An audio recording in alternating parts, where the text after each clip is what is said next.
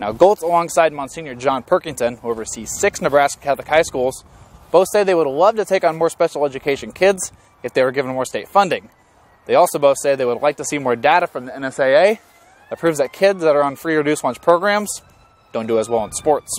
While eating insects may not sound like the most delicious meal you can have, with the growing world population and food sustainability issues on the rise, a Lincoln company that creates insect-based foods right here on UNL's Innovation Campus is also on the rise.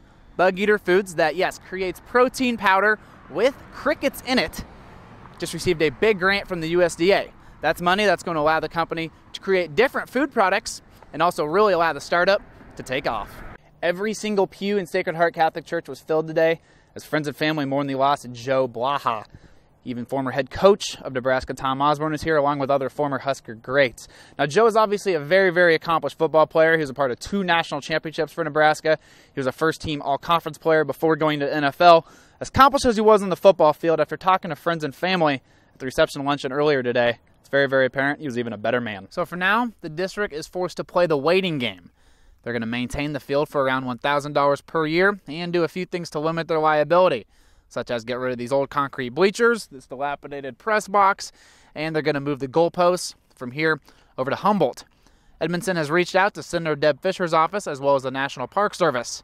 She keeps getting a familiar answer, though, that in order for anything to happen, Congress will need to pass a law. On nice days during the upcoming winter, golfers in Nebraska City likely will not have the chance to hop in a golf cart and come play 9 holes out at Wildwood Golf Course due to budgeting constraints. Now, none of this is ideal, but it is certainly necessary. Around 10 p.m. on Saturday night, 3 Peru State athletes on the street right behind me were stabbed.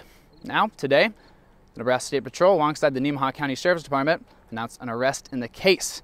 24-year-old Peru State basketball player Jeff Land Neverson was arrested for first-degree assault as well as use of a weapon to commit a felony.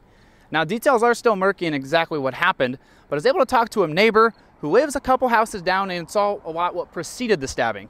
He says it doesn't appear that it was a drunken fight at a party. Instead, it appears like it might have been a planned attack. In July of this year, head coach of the Peru State volleyball team, Nathan Baker, abruptly quit, leaving a very talented Bobcat volleyball squad without a head coach. Now, fortunately for the team, they are a especially tight-knit group, and therefore, they are off to the hottest start in over a decade. Really, this total solar eclipse was something that brought a lot of people together from different walks of life. It also allowed astronomers to put together some missing pieces. As you probably know, solar eclipses are incredibly rare. Therefore, when they happen, scientists really focus on making sure they can get as much data as possible to learn more about the sun. And when they know more about the sun, they know more about all the stars and all of space. Now, I'm going to go check out the eclipse while I still can, so I'll see you guys later. Reporting in Stapleton for News Channel Nebraska, I'm Jon Kipper.